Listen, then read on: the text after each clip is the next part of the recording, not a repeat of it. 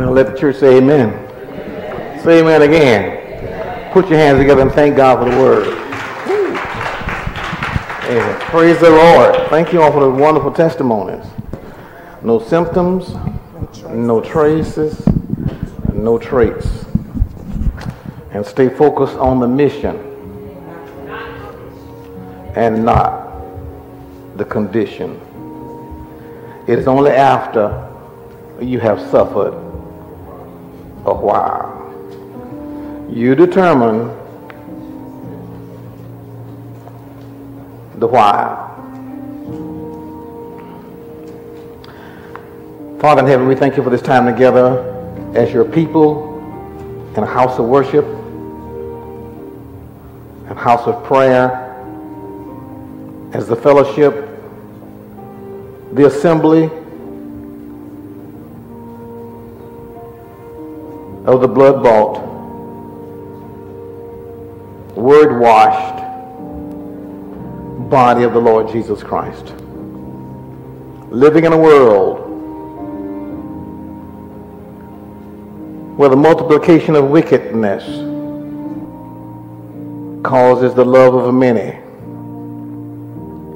to wax cold. We ask you for a special word of wisdom, how to continue living this life as overcomers, victorious, triumphant,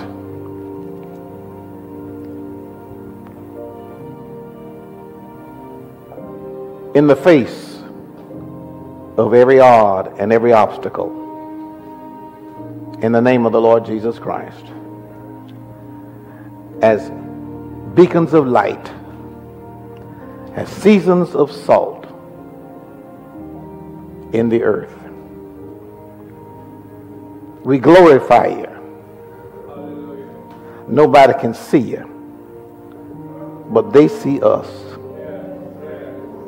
What we do and what we say and how we respond. And we become your righteousness, your righteous acts, your righteous deeds, your righteous demonstration through Jesus Christ. Now we ask you for a special word of wisdom, because you've already blessed us with every spiritual blessing in heavenly places. As long as we can comprehend what it really means to be found in Christ Jesus. Peter says, you have given us all things that pertain to life and godliness, only through the knowledge that we have about Jesus Christ and who we say he is to us.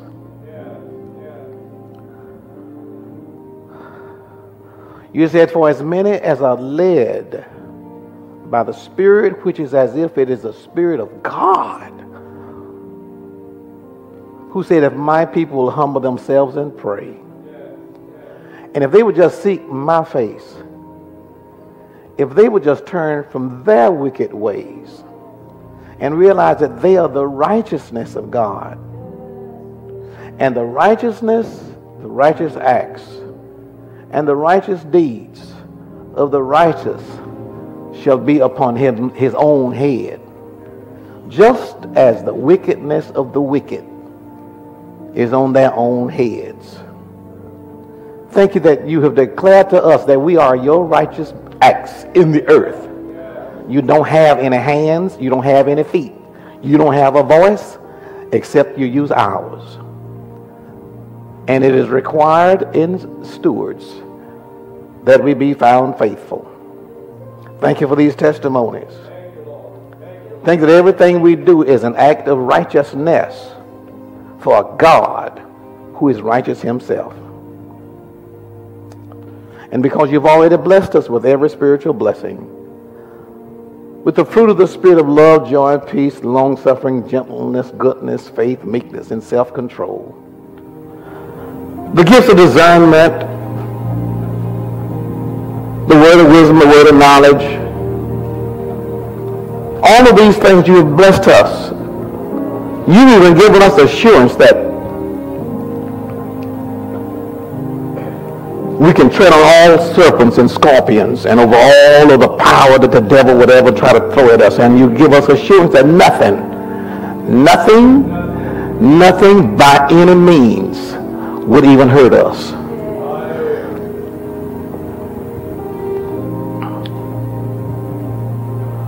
You told us this book of the law shall not depart of our mouths, but you have to go on and meditate on it. Turn it over in our mouths and in our minds, day and night. But then we would have good success. Not you're going to give it to us, we'd have it. And then you assure us and encourage us to be strong and of a good courage. Lord, we ask you to give us the wisdom to put all this together that you've already done for us and make it work for us.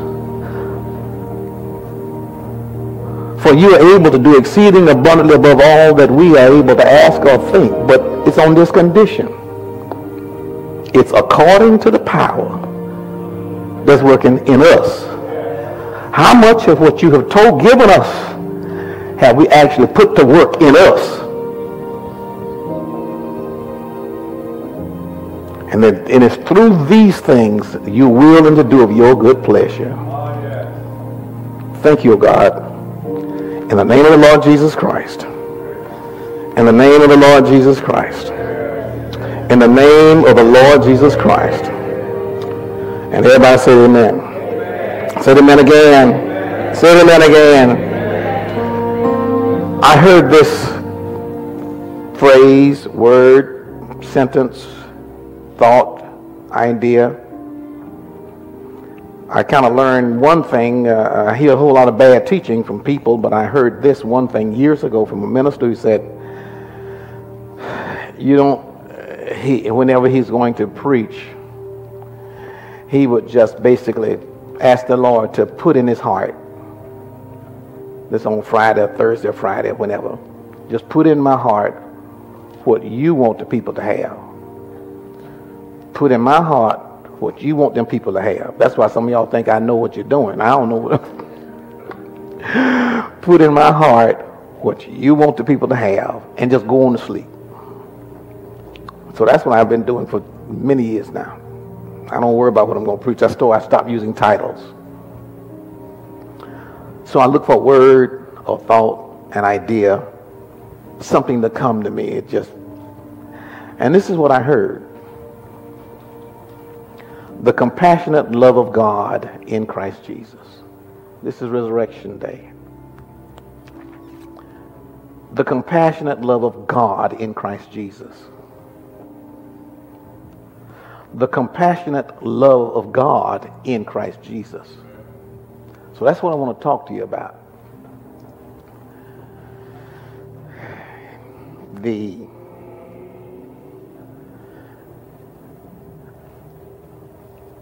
compassionate love. Compassionate love versus passionate love. Now all of us, most of us, all of you know what passionate love is. So I don't have to go there today. Am I right? Well, we'll find out. But compassionate love, right? You can write this down. We just take my time and we're going to talk this morning, and the Lord is going to talk to you as if you're hearing all the way from heaven. It's empathetic. If it's compassionate love, it's empathetic. That is, when you empathize with somebody, you're able to understand and share feelings of another person. You can almost feel another person. When you're speaking, I can tell when you're all connecting with me and I'm connecting with you because I can just feel it. I know when there's a wall up in here. You can just tell that when they ain't getting it, they ain't connecting. It's just, you understand that. But it's empathetic. Also, it's number two, it's forgiving.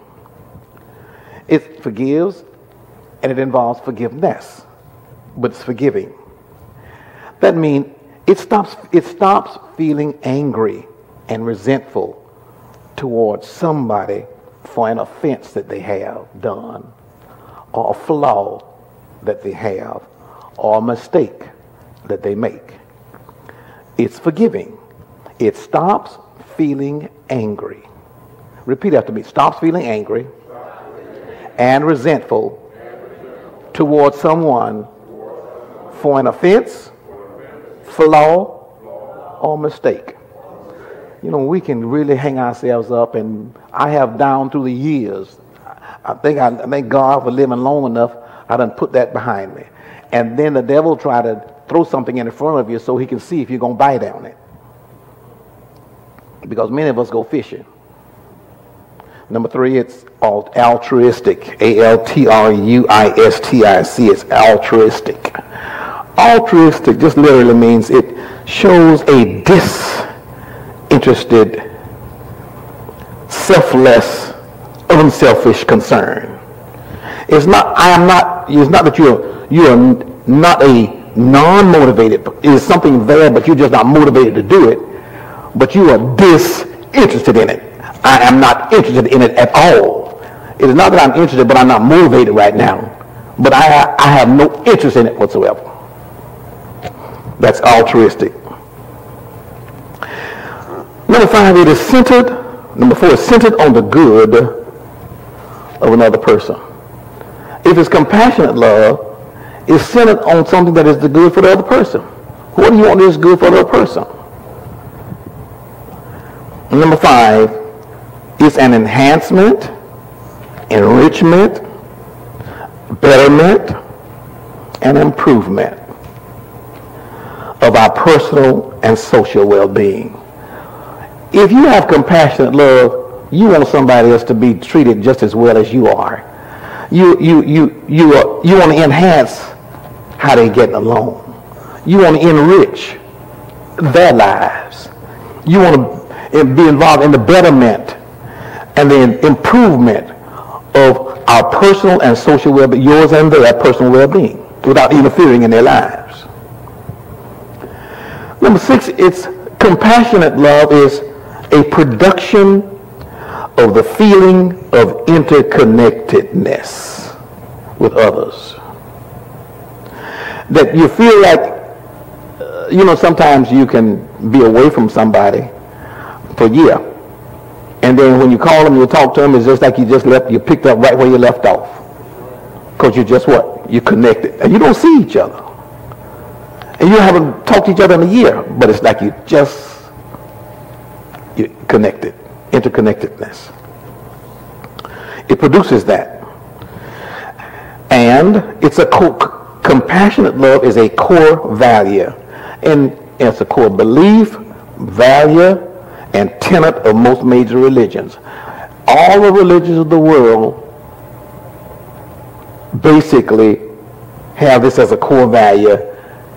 Talk about love. Compassionate love.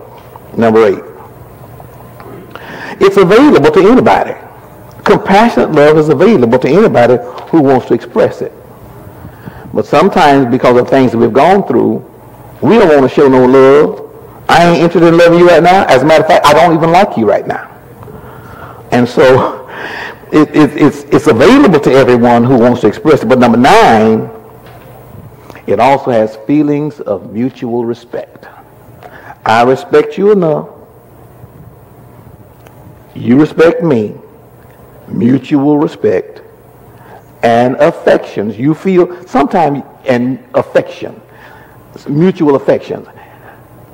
If you're not careful and you're not wise and you're not watching, you'll be telling all your business to somebody who you think love you, and you think they love you just as much as, and they're connected to you like you think, and you know you're connected to them.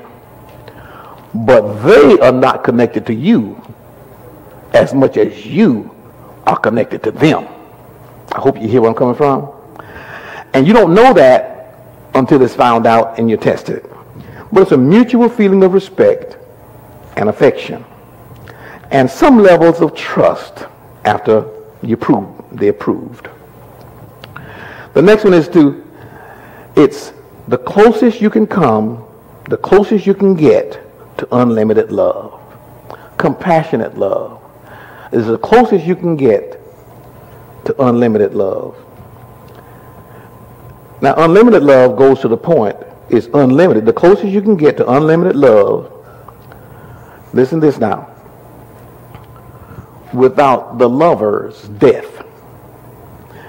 People can love you almost to the point where they kill themselves.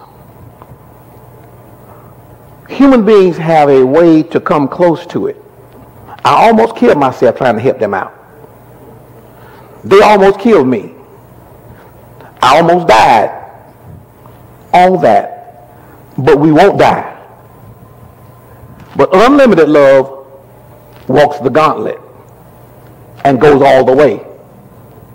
And if anybody you know who's alive right now, who you talk to, they have not given unlimited love. It's going to stop at the point to where they make sure they're not going to die trying to help you. When you get on a plane, the attendants will tell you to make sure if the oxygen mask drop down, put yours on first. Are you listening? And then work with everybody else. It is my opinion that if you drowning and I can't swim,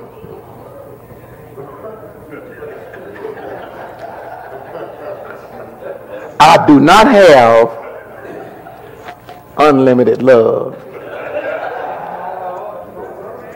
And I have known, the news is reported, and I have known people go try to save somebody and they lose their lives trying to save somebody. The only one, hallelujah, who can save you and still live is Jesus himself. Raised from the dead. Because if you die trying to save somebody else, that's the end. And they still may not be saved. But this is compassionate love. It's the closest you can get to unlimited love. We would like to think that we all have, we are like God, that we have unlimited love, and we want to impress people with our love. But it's limited, my friend.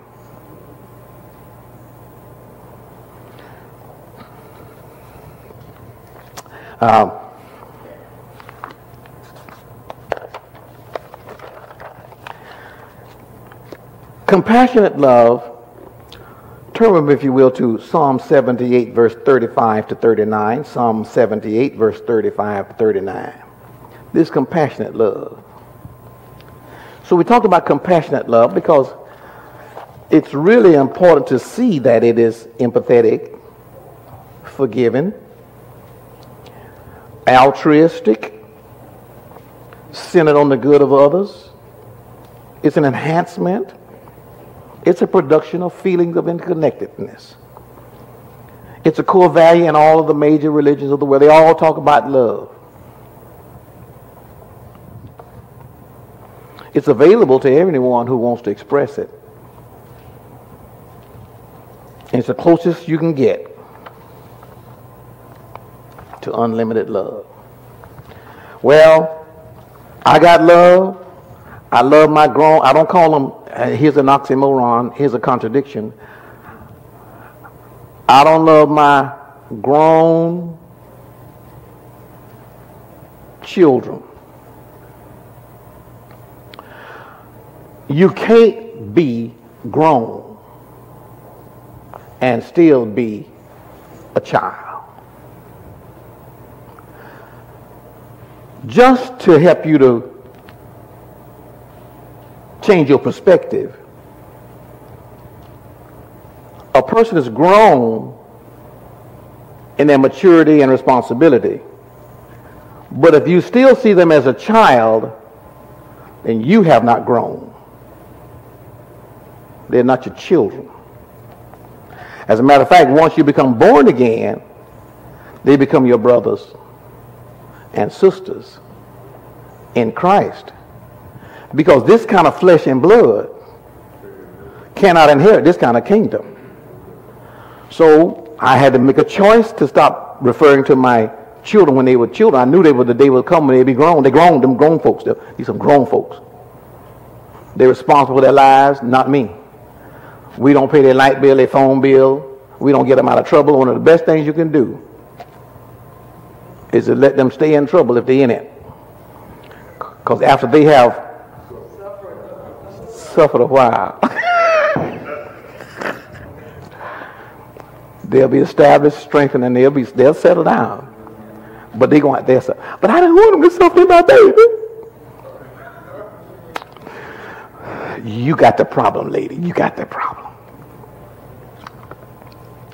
Psalm 78, verse 35 says, read, then they referring to the offspring of Israel, the offspring or children of it, the Bible calls them children of Israel. God named Israel, Jacob, go on, what? Remembered that God was their rock, and the Most High God, their Redeemer, Jehovah Elyon. That's the Hebrew name. That's all it means. Most High. Go on, 36. Nevertheless, they're going to flatter God. They're going to flatter him how? See, you can flatter God with your actions. You can act like you committed. Or you can talk like you committed. But you're just trying to impress God with something you don't intend to do. So they try to flatter him with their what? Mouths. And then on top of that, they what? Lied. Now you would think that the Bible is saying they lied. But it says, and they lied, and then get this, they say what? With their tongue. So apparently you can lie without your tongue. You can sign a check. You know the money in the bank. And you give it to somebody. You just lied. Would you agree? And they lied. But then it adds, with the tongue. That's interesting to me. Verse 37, read. For what? The reason was what? Their heart was not steadfast. Their heart was not steadfast. But steadfast what? Not with him. They'll hang in there with other folk, but they ain't going to hang in there with him. Read. Nor were they faithful in his covenant or his agreement or his contract or the agreement that they have together. They understand that how God is in their lives. Verse 38. But he, number one, being what? Full of what? Compassion.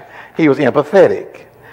He has the ability to understand and share the feelings that you have. The Bible says the reason God, who is objective and absolute, impersonal, and away from us, can be personal, he can only be personal through Jesus Christ. And that's why he said, well, who do you all say I am? Through the miracles and signs that I've done and all, who do you say I am? I said, well, you, the Christ, the Son of the living God. Well, flesh and blood, see, didn't reveal that to you, but my Father who's in heaven. So it's empathetic. God is it's a compassionate love. And as we look, number two, he says, number two does what? Forgave their iniquity. Now, iniquity is something you concoct up in your mind. If I regard iniquity where? See, if I regard iniquity, so iniquity can be something you concoct in your thought, in your behavior. But he says, if I regard it where? This iniquity is something you create a plan to steal something. Or better yet, Jesus talks about this. Whoever looks at a woman to lust after her, this is iniquity. And then he says what? He's already committed adultery where? In his heart. That was iniquity. It was in the heart first. Iniquity is in the heart first. And then it's in an action. So he says, he forgave what? The things that they schemed up in their hearts. Next. And did not destroy them. That's the third thing. He didn't destroy them. Because when somebody come up with a plan against you and you find out about it, you want to get rid of them. Is that the way you think? And sometimes you don't know what people think until it's exposed. And you say, well, that's the way you feel about it? Then you own it and you distance yourself. And so he says, and did not destroy them. The fourth thing he says what? Yes, read, yes. many times he turned his anger away. Now, we are using metaphors about God that we use for people, and it is of God, the creator of the heavens and the earth, is angry. There can be things going on in your life, and in bad ways, it's turning out so upside down for you until somebody who's spiritual say, your life look like God mad with you.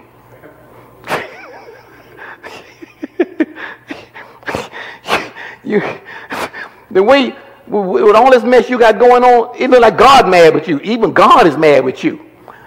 That's what's going on. And and many times he turned his anger away. The fifth thing he says what? And he did not stir up his what? Now wrath is slow, seething, intense, unexpressed anger. It's slow, seething, intense, unexpressed anger. It's what makes your blood pressure go up and stay up, because something is working on you on the inside and it's seething, and nobody knows you upset. Nobody knows you got something, some extra. Nobody knows that something you're still holding on for the last 32 years.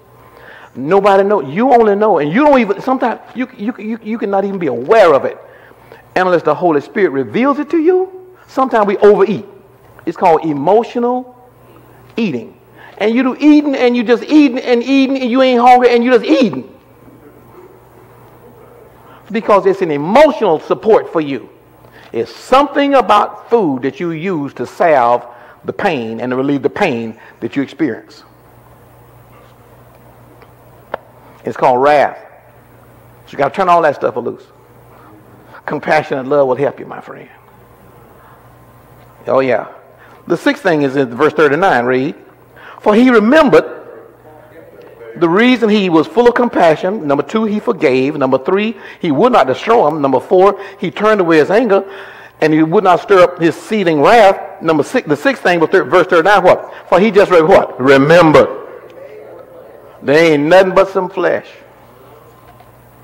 Every time you take a bath, you don't take baths no more, y'all shower. But when I grew up, you took a bath. You had to run the water in the tub, whether it was a big number 310 tub or bad tub, you run some water in there, you had a bar of soap. We got real modern here lately. In the last 30 years, we got showers. We don't know about, you talk about ring around in the tub, they don't know about that nowadays. Don't know about these young folks, they don't know about no ring in the tub. And what happens is when you wash your behind, you done got all the dirt off you and the oil in your skin through using soap, and then it settles on top of the water, and it leaves a whole ring of grease, laden dust all the way around the tub. And you can't just wipe it off because it's going to smear. You have to get some soap in the rag and then do what? Wash the ring out the tub just like you wash your body. He said, you ain't nothing but dust. Dust, D-U-S. Dust. And get this. And the seventh thing he says what? Also you are nothing but a what? A breath that passes away. And guess what? The reason he can be forgiving, loving, compassionate, and does not destroy, many times turn away, he realizes that a breath, you ain't nothing but a breath that passes, and guess what? And you ain't coming this way, and he won't have to deal with you this way no more. Because you ain't nothing but a breath. Why does he say this? Why can he be so loving toward us and so compassionate toward us? It's because before the foundation of the world, he told Jeremiah, I knew you. Before there was ever a war in heaven. But war in heaven occurred just so that it could prove who was on my side. And a third of y'all, before the foundation of the world, sided with the devil. A third of you all sided with me. And a third of you didn't know who to side with. They're called the atheists, the agnostics, and the monotheist. We are monotheists because we believe God, whoever, somebody created everything. I ain't seen him, but I believe in him. Somebody had to create everything. And I like it because then that puts me in the spirit. Well, right there. Right there, I'm entering the spirit. Right at this moment, once I say, whoever created the heavens and the earth, God is spirit. Call him what you want to, name him what you may. You now begin to walk in the spirit. And without this kind of faith in the realm of the spirit, it is impossible to please the God who created, whoever it is who created the heavens and the earth. So you connect to him, and you're born of the Spirit. Look at Colossians chapter 3 and verse 12. The same word, compassion, he says, 3:12. Therefore, as the elect of God, holy and beloved, you got to do something yourself. Put on something. You got to put it on. Let's read Colossians 3:12. Read, therefore, as the elect, as you've been eklego, called out, as it now. See, for me, I'm older now, and I express it like this because I have to ask myself, well, who in the world is God? Because I'm talking to you about somebody I ain't never seen. We believe on him that he is the rewarder of those who will diligently seek him. So when we say, therefore, I want you to live as if you have been elected by whom? God. Whoever created everything, you want to live as though he selected you and he called you. It makes a difference. Not, therefore, as elect of God, holy. No. God, when you see the word God appears, you should emphasize that. Beloved, the first thing is what? There are 7 of these. He goes on to say what? To what? Put on. You see that? Read. Put on tender mercies. Colossians. Am I right? Well, y'all, I ain't reading to y'all. Y'all better read with me. That's what he said. What? Put on tender mercies. This word tender mercies in classical Greek, basically we get the word intestines, the bowels. We call it the visceral fat. The heart, which is visceral organs, are the heart, the lung, and the liver. And in classical Greek, they would eat that part during sacrifice. But now, I would say most people today, they eat visceral food, visceral organ meat, but they don't eat the heart. But they will certainly eat what? Some liver, beef liver, and so when you get to by the time we get to the New Testament, it's intestines. Do I have some chitlins up in here? That's organ meat. That's visceral meat. That's organ meat. Yeah, don't come out. We do that, you know. We do that. I'm not going to deal with that. But he says you got to put it on. Put on what? Kindness. What? Humility, meekness, and long suffering. The second thing he says, now you got to do this. Now say to yourself, oh, well, God is going to do it for me. I'm so tired of lazy Christians. They want the government to pay their rent. They want the government to pay for their daycare. They want the government to pay for their lunches. They want the government to pay for their food stamp. They want to give. And who is the government? We are the government. Everybody who's working. You got a job. They're taking tax out the money from you. Somebody, John Hagee says this. When the Lord raptures the church, the rest of the world going to have to go get some jobs. Because ain't nobody willing to work. But we willing to work. For in all what? Labor. There's profit. And we want to profit from labor. Verse 13. So you put it on. Then secondly, what? 13 says what? You just got to bear up. You got to bear one another. There are some things that you don't want to go along with, but you got some things that folk don't want to go along with either. I don't want to put up with that. Well, somebody's putting up with you, my friend. They just hadn't told you. The third thing is what? Choose and what? Choose and what? Forgiving. Choose to forgive. It's a choice. Now, I used to think that if I hate you and I hate you deep enough and long enough and intensely enough, I'd feel better. But even when you think of it, you're still mad. It don't work. And you're really hurting yourself. Because now you can't move on. And sometimes people divorce you and they separate themselves from you, whatever the case may be, and they go on by their business. Have you noticed that when people leave, for them, they enjoy the time. They don't miss nothing back home. But then you count the days.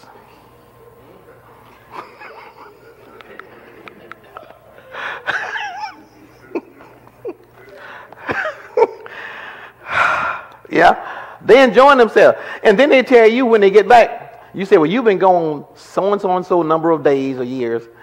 And they say, no, I wasn't. And you got to prove to them they were gone as long as they were.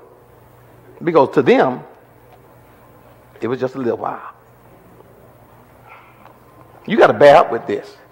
And then forgiving one another, read, if anyone has a complaint against another, even as Christ forgave you, so you also must. You must do. You must do this. Now, notice must is in italics in your Bibles. This one of those 23 helping verbs. You am is our was word, be being, have. You have forgiven. You have, has, had, do, does, did. You can forgive them. You could forgive them. You shall forgive them. You should forgive them. You may forgive them. You might forgive them. You must forgive them. But either way, work it how you want it. You need to turn it loose. Verse 14, read. But above all these things, you do what? The fourth thing is what? God ain't going to do it for you. You can be a hateful rat all your days. It doesn't matter. God ain't going to care. He's still God. Do you know, we had trouble for many years looking at church history because we thought if a pastor had a family and then the children acted crazy and did something stupid, that the pastor had to get out of the ministry. But we have an example right there in the Bible in Genesis chapter 1, 2, and 3 where God made man and Adam played the fool. And God is still God. Do you understand? You see how the father shall not bear the guilt or the iniquity of the son? And the son, Ezekiel 18, shall not bear the what? The guilt and iniquity of the father. So don't let what people do cause you to think it's a reflection on you. If they are adults. Now, here we go, if they are grown and in your mind they are children, it's a reflection on you. Because you still think they are children. But if you can ever turn them loose and start seeing them as what? Adults.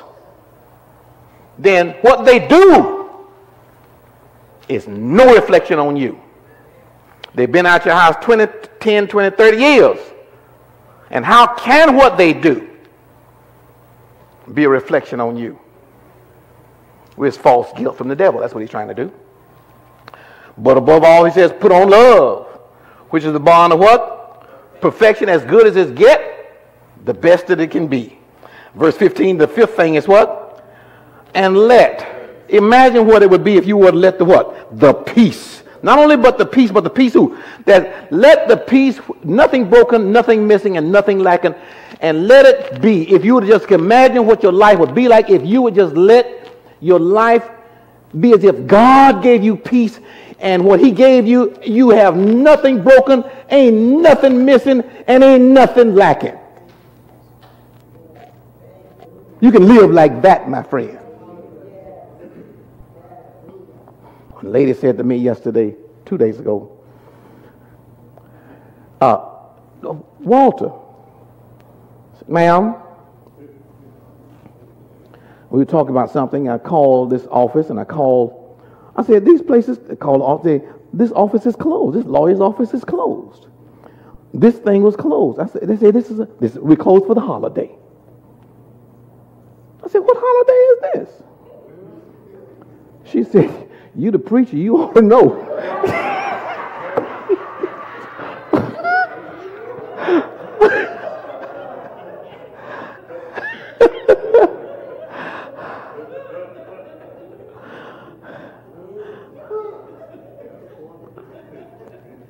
I said, but I have a verse.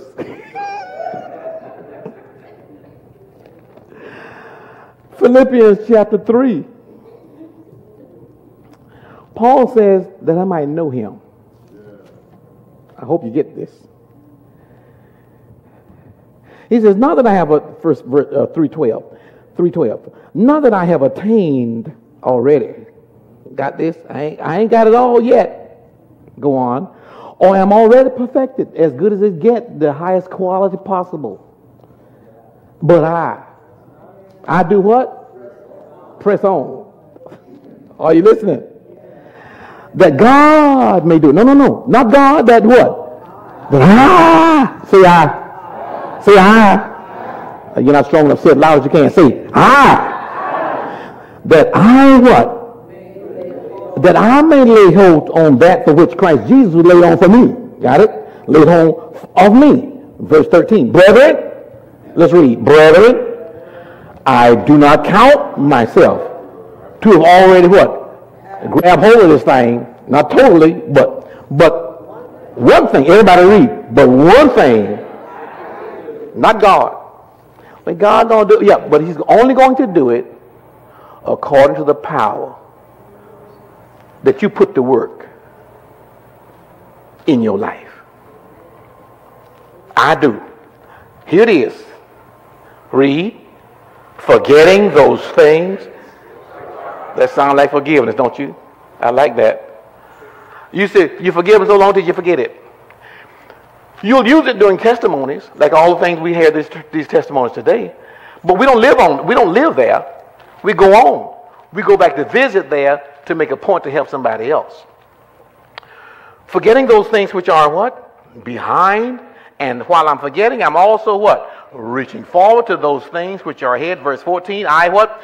Press toward this goal of the prize. And the King James says of the what? High calling. The New King James says the upward call. Somebody called you up on the phone. And what they called you up on the phone was to tell you that Jesus Christ, who you have living in your heart, when you invited him to live in your heart, God was in Christ Jesus. And I told the lady, I said, well, I've been living like I've been raised from the dead. And every day to me is a Good Friday. Hey! Every day is Sunday. This is the day. And these are the days. So I forgot. You the preacher, you ought to know what day it is.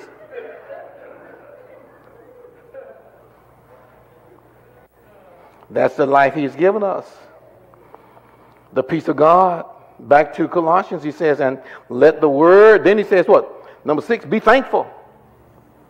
I'm glad I woke up this morning. I took 3 lemons yesterday. I put it on Facebook. I don't hurt nowhere. I'm 73. I'll be 74 this year. I don't hurt nowhere. I don't plan to hurt nowhere. Lemons will get rid of the sugar in your blood. It'll get rid of aches and inflammation in your muscles. Bones don't hurt, muscles do. Nerves hurt. And you can stop hurting. You stick with it now. Don't come in there one day a week think that's going to work. You eating all them rice, grits, beans, cornbread. You eat all you can and talking about one lemon going to do it.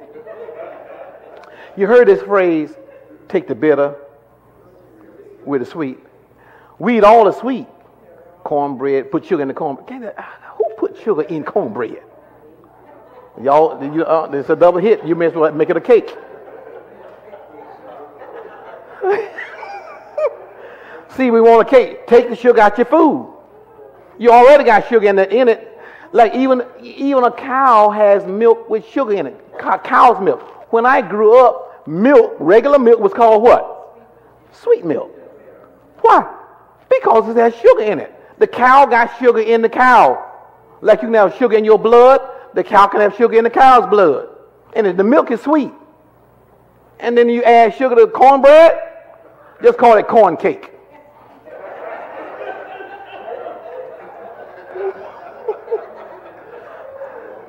Sweet bread. Be thankful. But you want to be thankful that you don't hurt nowhere. Your subconscious mind is a habit-forming mind. In order for you to...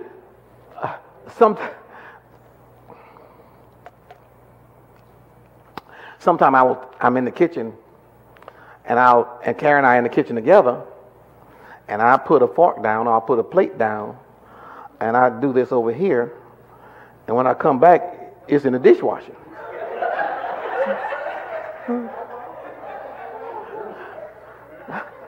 I say, where's my plate? I had a plate right here, and I had a fork right here. Where is it?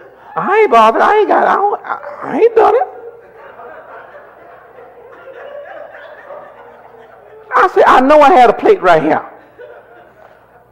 What has happened is the habit mind, the subconscious mind, is based on habit. You learn a habit, and you learn it so well, your subconscious mind records it. You don't have to learn to walk again every time you get up out of your chair like you were when you were a child, because it's in your habit mind.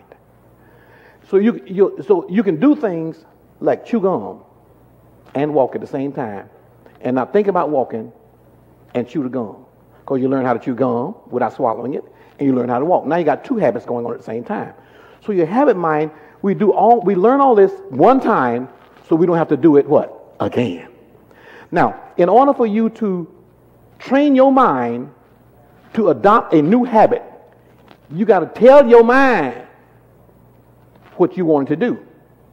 And therefore, let the weak say, I what? Am strong. I am blessed. Not God bless me, the Lord gonna bless me. No, I am healed. You're training your conscious mind like you learn how to walk, you learn how to talk, chew gum, learn how to eat, learn how to drink water out of a sippy cup. You learned all these things, and you have to train your conscious mind, your subconscious mind, because 95% of your life is controlled by the habitual things you have learned to do over the years. And you can almost do it in your sleep. And unless you are aware of this, you're going to screw up your life. Now, you have to be careful with the subconscious mind. Train that thing.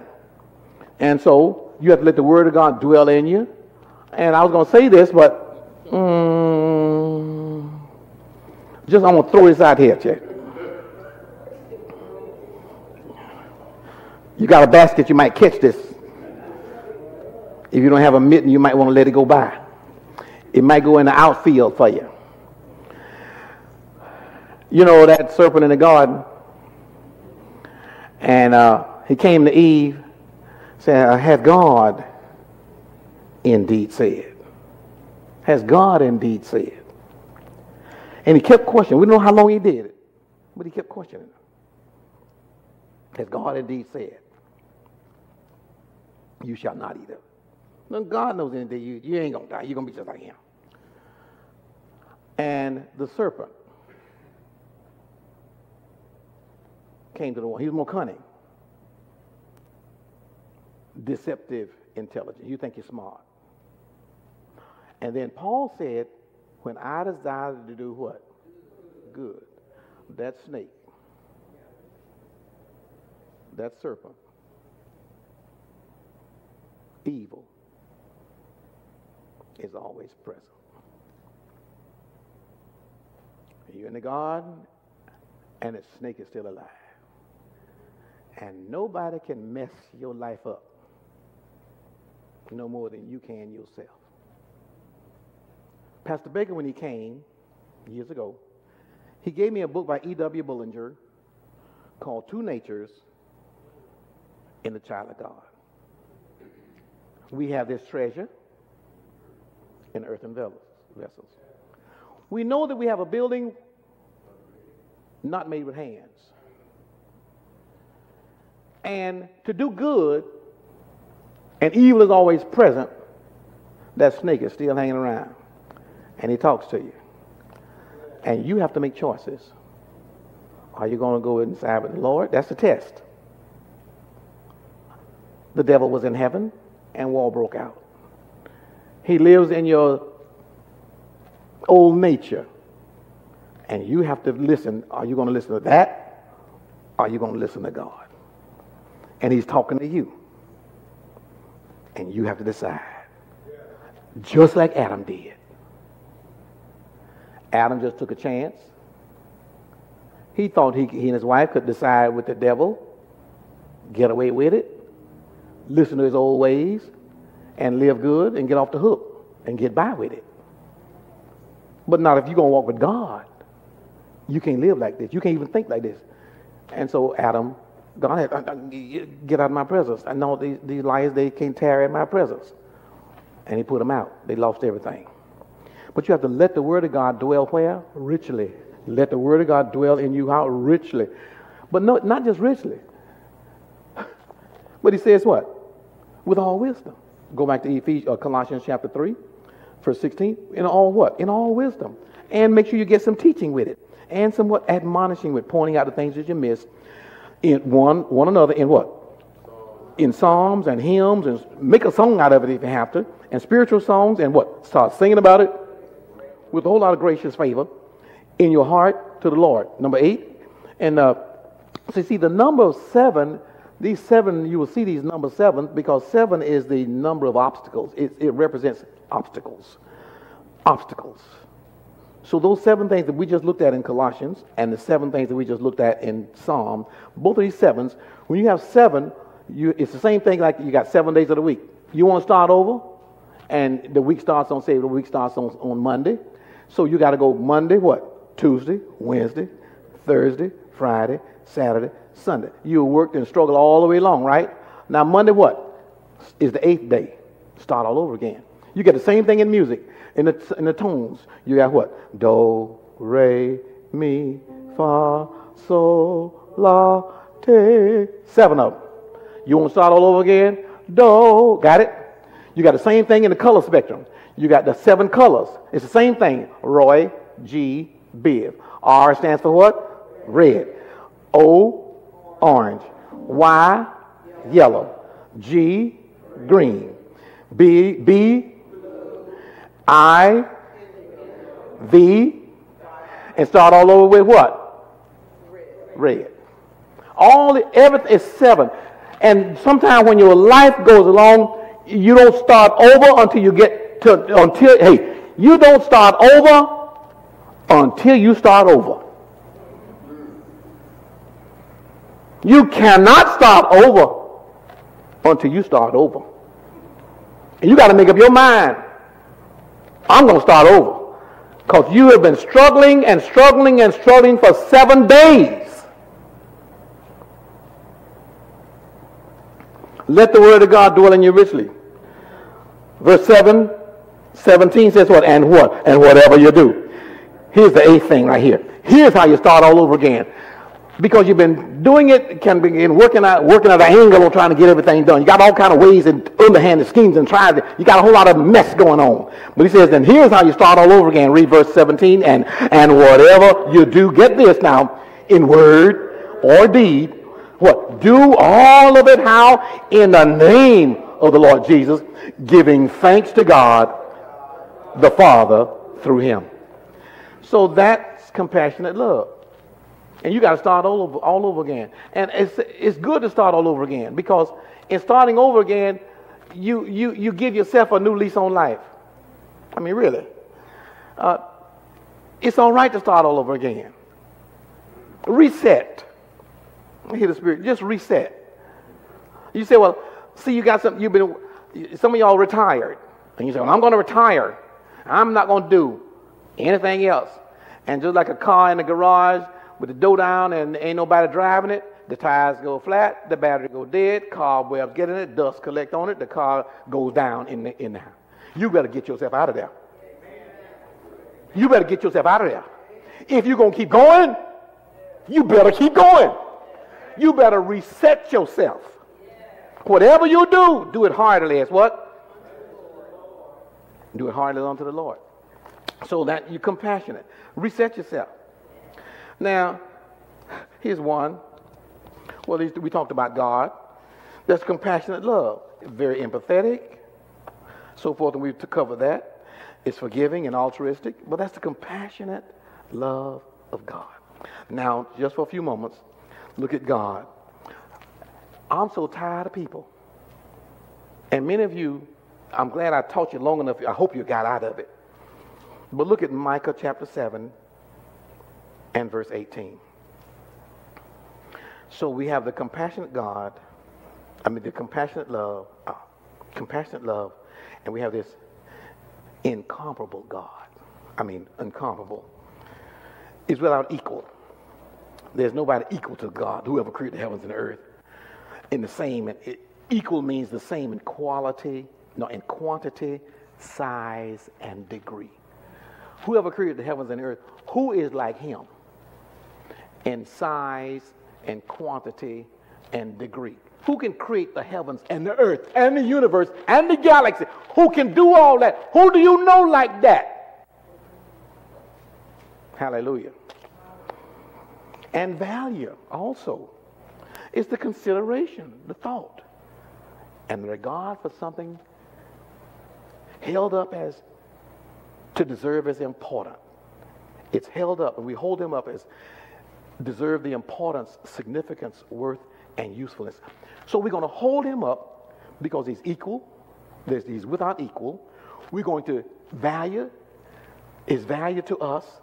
And then in quality, it's the standard of a thing measured against other things of similar kind, and nothing, it's the quality of it. You don't know you got something real, you don't know you have something that's fake until you put something, real next to it. And then the extent of God, his range, his scope, over which something extends. He is everywhere. So with these four words, number one, he's without equal. Number two, his value. Number three, his quality. And the extent, this man is everywhere.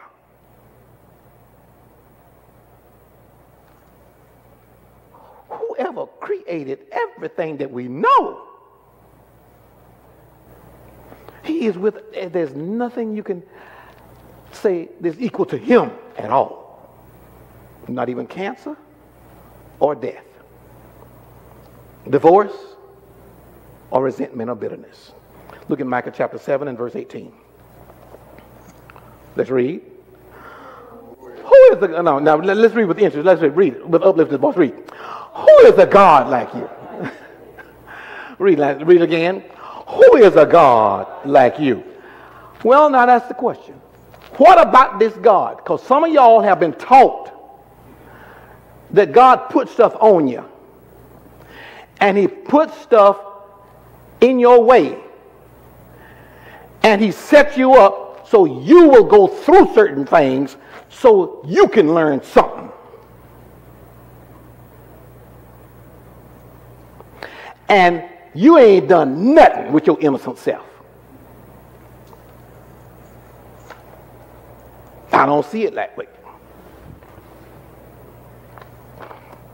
If you read your Bible, read Micah chapter 7 and verse 18. Let's read. Who is a God like you? Number one, he pardons your iniquity. That is, forgives when you miss it. Even in your heart, you got some things you want to do and you know it ain't quite right. Sometimes you can be wanting to do things, you don't even know it's wrong until you find out later. But he pardons iniquity. Number one, he forgives you when you miss it. If you're going to serve God and you won't, and you say no good thing will he withhold from you, then how can you believe he put these things on you? Number one, he pardons iniquity, or he forgives every area you miss it. That's why in the last 15 or 20 years I just stopped. I don't talk about sin as much because sin means to miss them all. I don't plan to miss it. How long are you going to keep on missing it? When you know better, you do better, don't you? And so when you always talk about, I just sin, you're the righteousness of God. You're the righteous acts of God in the earth. Why are you keep on missing it and always talking about, I just sin, I just miss it. He forgives your sin. Well, you ought to stop missing it. Amen. Amen. So he forgives, and even if you do miss it, and this is what I like it, and even if you do miss it, guess what? He forgives it. So he doesn't hold it against you. So get over it. Forgive. It's as if you never sinned. Okay? Number 2, and what? Passing over the transgressions of the remnant of his inheritance. In other words, he flies over it. There's a bridge down there and there's an overpass. He flies over it. He goes right over the overpass, right overhead. He sees what you're doing down there. He just goes on over and go on anyway. God doesn't stop living just because you make a mess or make a bad choice, a bad decision. He flies over it. You're going to deal with it, and he's going to help you to get past it. Am I right? So number 2, he flies over your failures. He flies over your failures. You failed. God didn't. Don't hold him short, but you failed. All right, then he says this, number 3, he says what? He does not what? Retain his anger forever.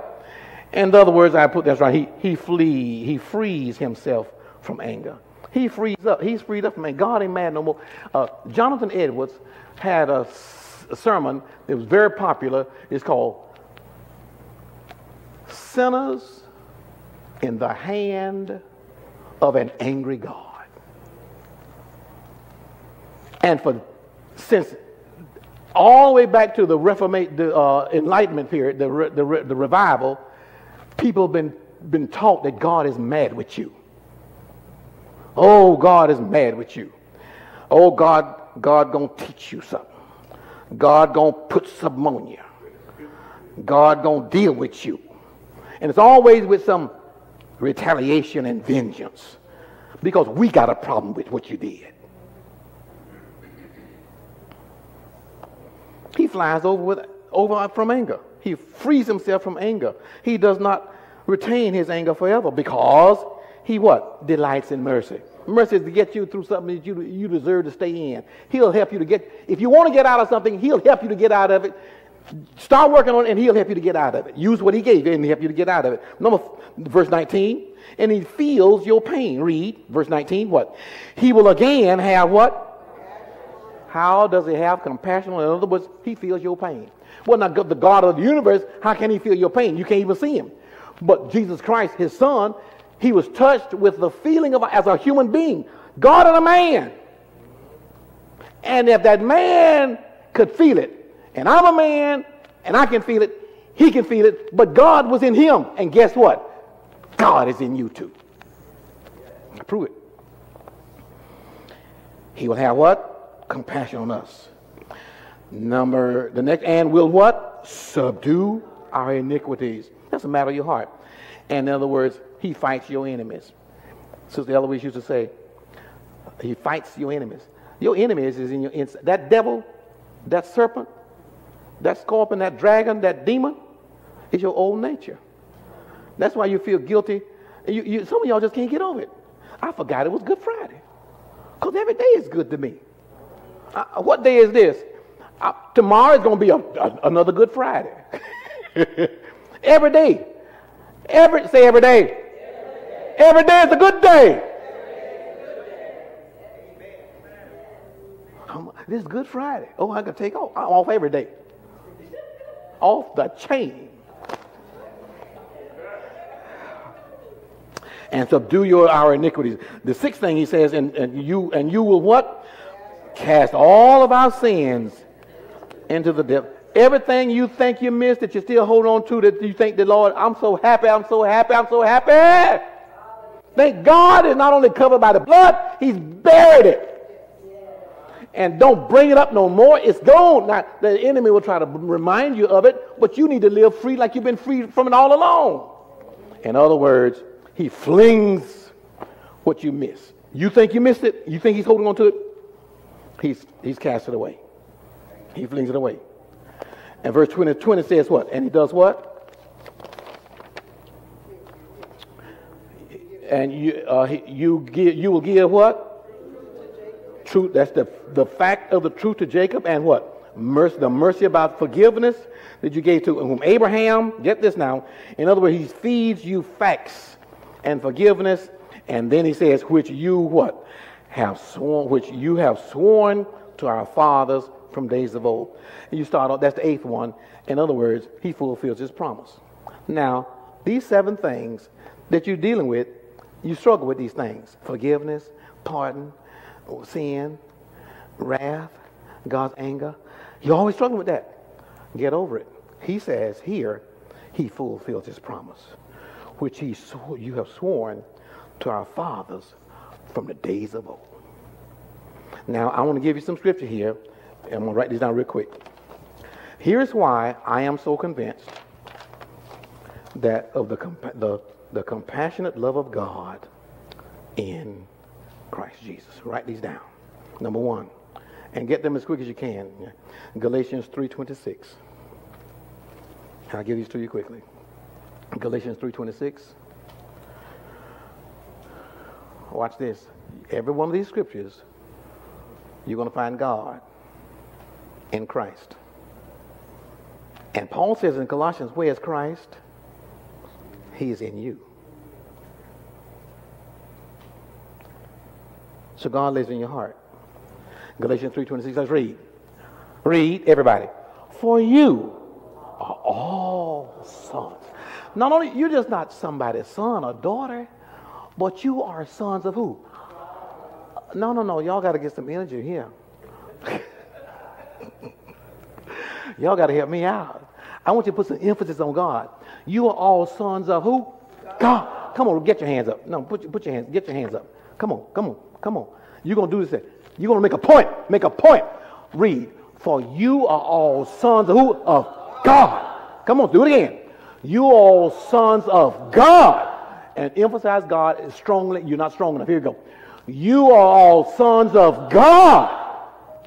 One more time. You are all sons of God. If you come to this point, you can get over your daddy and your mama, your aunt, your uncle, abuse, rape, incest, and everything else. You can get over it. Just because it happened to you, that's not who you are. You're all sons of God. How? Through faith. And where's God? In Christ Jesus. Romans chapter 6, verse 11.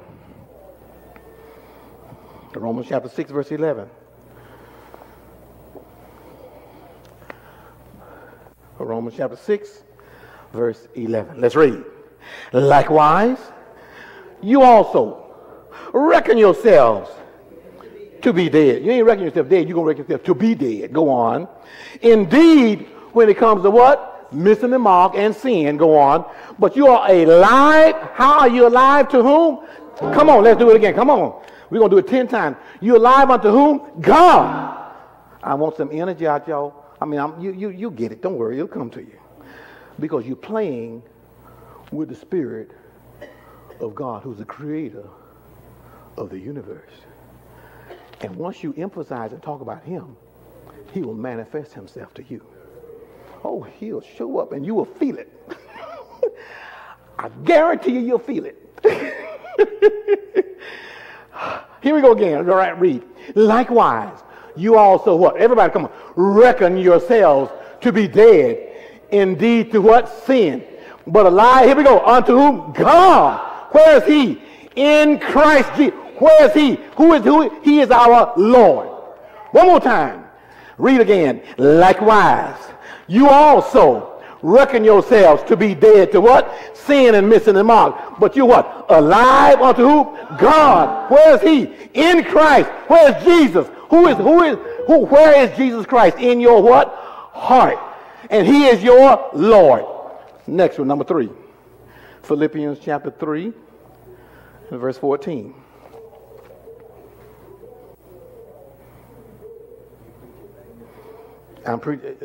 That's my echo in here. Tell them to turn it down back there. Philippians chapter 3 and verse 14. Let's read again. Read. Here again. Okay, read. Everybody with strong emphasis. Let's go. I press toward the... Who is pressing? I press. Go on. Toward the goal for the prize of the upward call of who? God. Where? In Christ Jesus. Where is he? In your heart. 1 Thessalonians chapter 5, verse 18. 1 Thessalonians chapter 5, verse 18. Let's read. In everything. Everybody, what is it? In everything. Don't get it twisted. Not for everything. This is not poverty, sickness, disease, sin, or death, or anything other thing that come along to try to separate you from the love of God that he has for you. So he says, 1 Thessalonians 5:18, what? In all of this mess, like these testimonies today, in all the things that they went through, what? Read, in everything. Say it again. In everything. Come on, you're not strong to say what? In everything. See, if you say it, and you say it with emphasis, and you put a gesture with it, you will remember it forever, because you got 3 witnesses. Now I'm going to do it again. Read. In everything, do what? Give thanks. Why? For this is the will of who? Of God.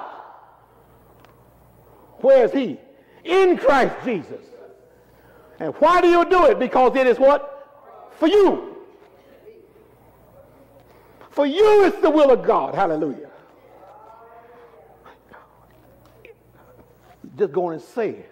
And go on and be faithful. I'm going to go on. I don't care. And your body will line up. Ephesians, number 5. Ephesians 4:32. Ephesians 4:32. Ephesians 4:32. Read with uplifted voices. And be kind to one another. See how you be nice to each other? We ought to be the most loving people. Read.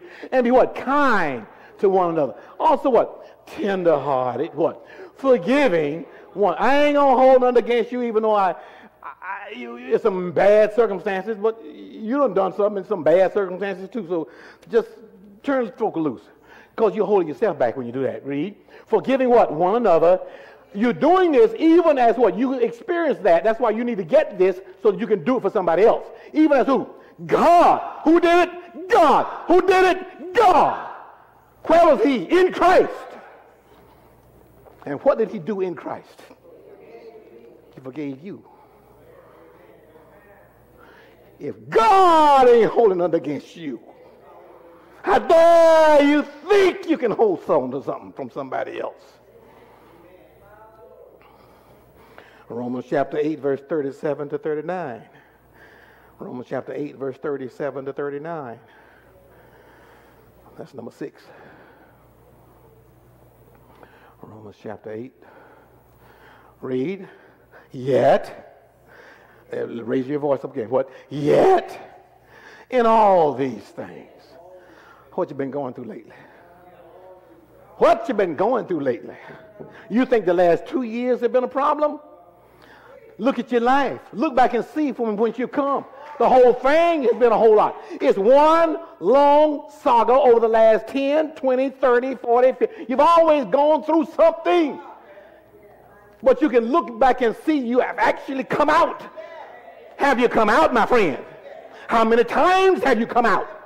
Read what he says, what? Yet. Read, in all these things. Read, we are more than a conqueror through him who what? Loved us. Go on. Next verse. For I am persuaded. Hallelujah. I am what? I'm persuaded.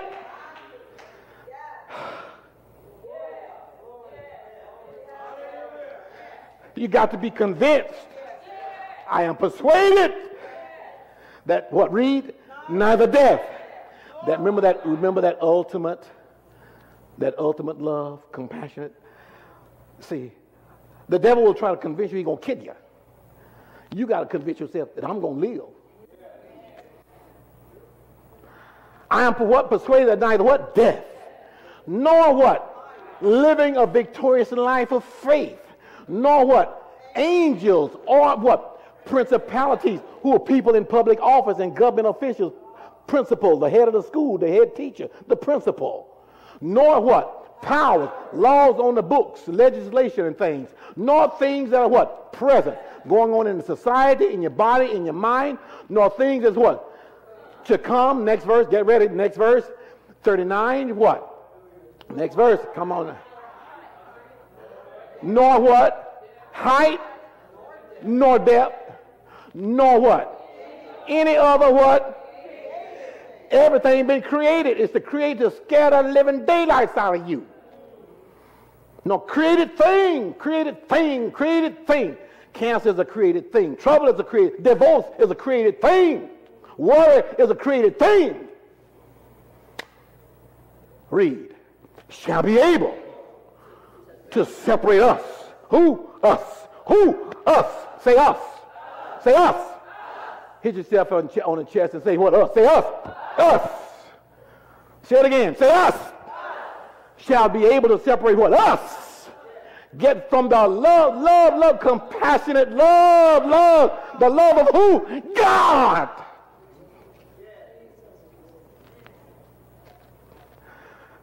Which is where? In Christ Jesus. And who is he to you? He's your Lord. The devil can't take you away from God, but he wants to scare you to the point to where he thinks you'll be afraid to think that God won't love you. He can't separate you from the love of God. Number 7, Galatians 3:17. Galatians 3:17.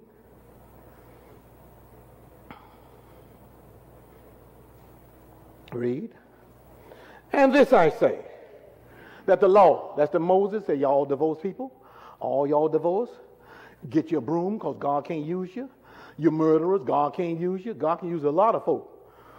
I used to think he couldn't. If you're divorced, he couldn't use you because the bishop must be the husband of one wife. So if you've been divorced, you can't be no bishop. It's a bunch of foolish talk. Read, and this I say, that the law of Moses, read, which was what? Everybody read. 430 years later, after the promise that God made Abraham, go on, cannot cancel or annul what? The covenant that was confirmed before whom? Before whom? God in what? Christ. Well, why did he say Jesus Christ that time? Because in Matthew chapter 22 and verse 12, I think that's where it is, or 24, he says, and God said, sit here in my... In other words, how can Jesus be the son of David?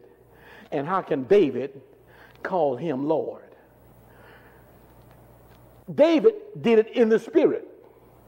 So God in the spirit said to himself, having an out-of-body conversation, talking to himself, sit at my right hand until I make your enemies your footstool. And God lives in our heart. We can understand Christ Jesus, but it's hard to grasp God all the time. That's why I'm emphasizing it. For this I say, that the law which was 430 years later cannot annul the covenant that was confirmed before by whom? God, in whom? Christ. Christ is where?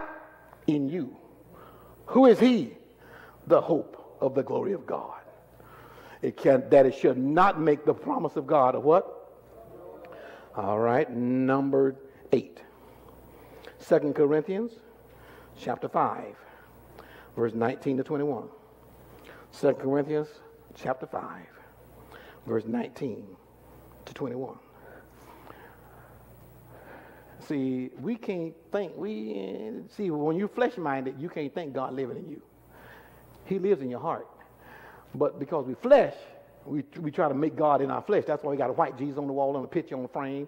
We got a white Jesus, an olive-colored Jesus, somebody with long hair, blonde hair, hanging on the wall in the house. We think that's Jesus. No, he has no semblance of likeness that you would desire him, no beauty that you desire him. Look what it says here in 2 Corinthians 5:21. Read. That is whom? God was where? Who was it? Here we go. That what? God was where? In Christ. What was he doing in Christ who lives in you, which is the hope of glory? Where was Christ who lives in you? What was he doing now that Christ is in you? What? Reconciling the world to himself. Not imputing what? Your trespasses to you, and has what? Committed to you what? A word about And don't listen to people who tell you that God is holding something against you. Next verse, because of something you did. You might have natural consequences, but it ain't God doing it. Next verse. You might have consequences, but does that do 21? Is that 21? That's 20. We'll go to the next one. 21 says, for he, read, for he made him. Who did? God made Christ. Who what? He knew nothing about what? Sin and missing the mark to be what? Sin for us. Read that we, not him, we might be what? The righteous acts, righteous deeds, and righteousness of where? God, who? God, of who? God, where? In him. The world sees you. You are God walking in the earth. They're looking at you. 2 Corinthians 2:12, 19. Two more. Number 9, 2 Corinthians 12, 19. Let's read. Again. Say again. Come on, with interest. Let's go. Again. Do y'all think, come on. Do you think that we excuse ourselves to y'all? See, get this one.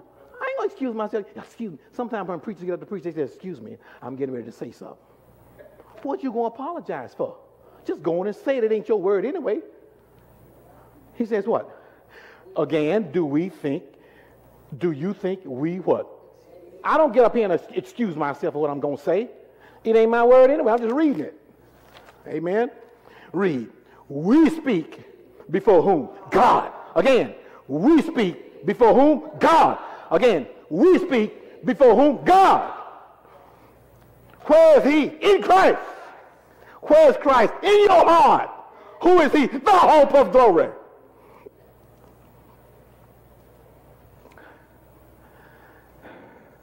Read. But we do all things, beloved, for your edification. Last one, 2 Corinthians 2:17.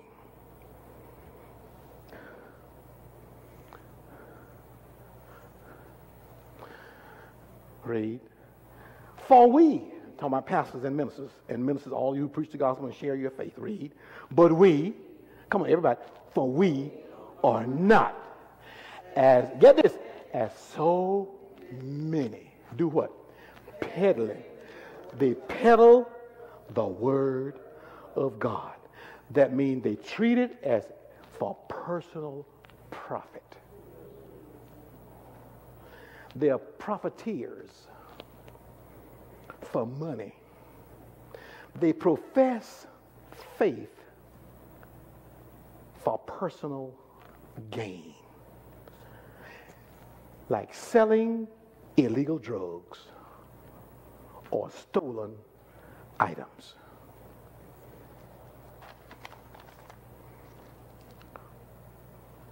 For we are not as so many peddling the word of God. Just peddling the word of God. It ain't working. They just peddling it. But read. But as of what? Sincerity. But as from whom? God. Read. We speak. We speak. Repeat after me. We speak. Again, you're not strong enough. We speak. You're not strong enough. We speak. Louder. We speak. We speak in the sight of God. In the sight of God. In the sight of God. Where is he? In Christ. Where is Christ? In you. So when you open your mouth,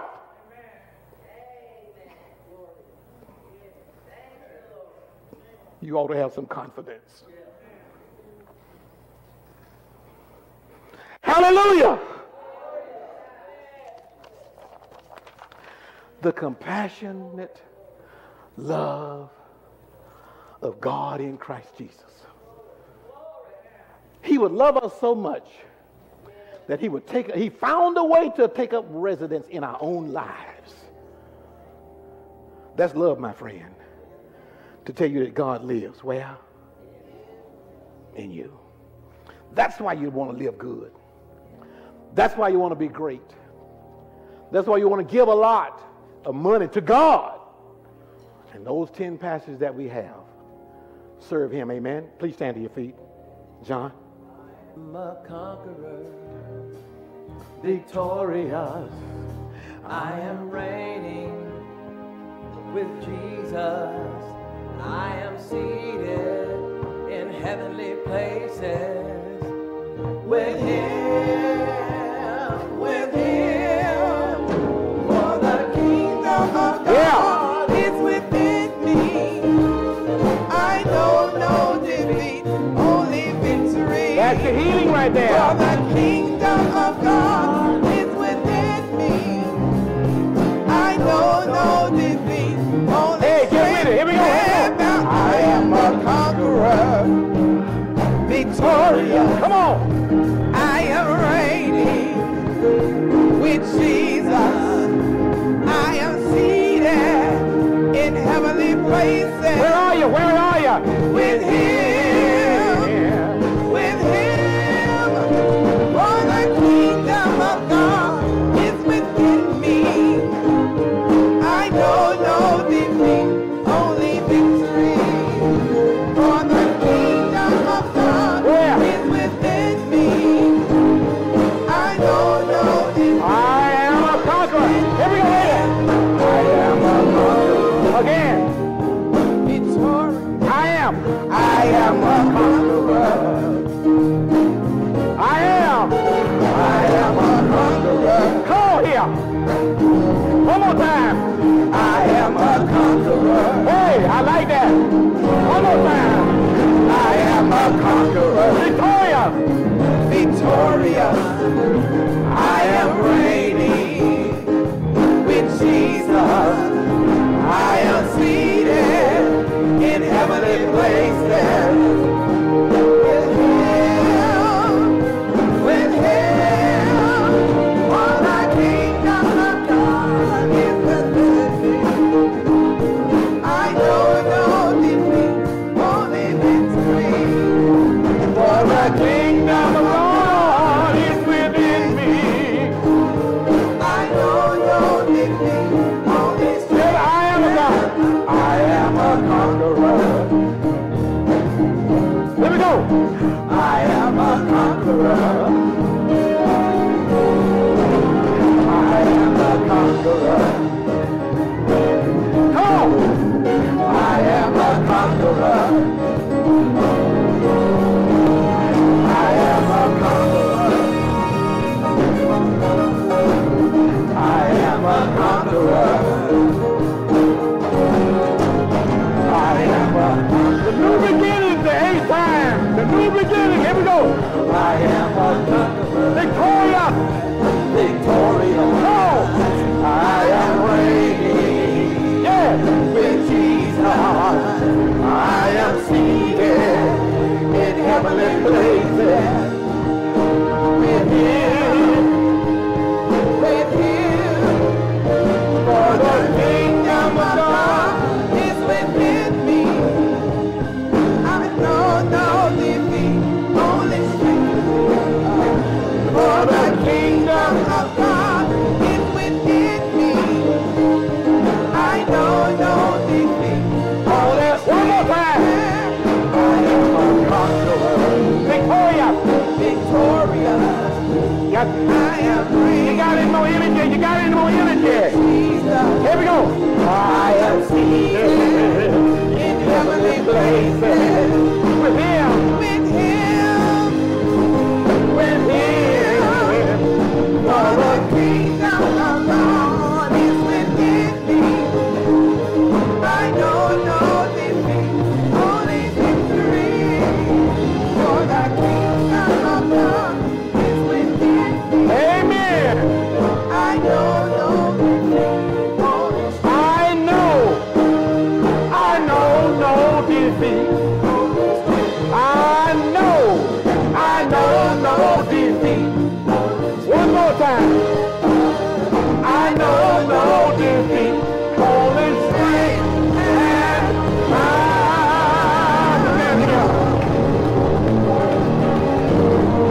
Hey!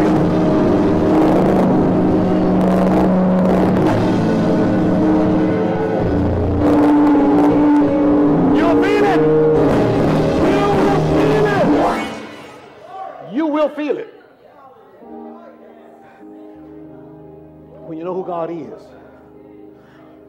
And you know where he lives. And you know how he got there in the first place. You stay in faith, amen. I went over again from last week. Y'all remember that? It's time to go. Raise your hands to meet mine. Thank you for the testimonies today. Thank you for your sharing your faith, your trials and your tests, that the word works. The grace of the Lord Jesus Christ,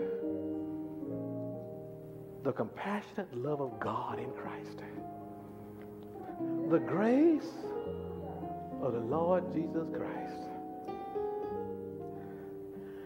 the communion of the Holy Spirit, the love of God, and the communion of the Holy Spirit. Rest. Oh yeah, that's it. He rests where you let him rest.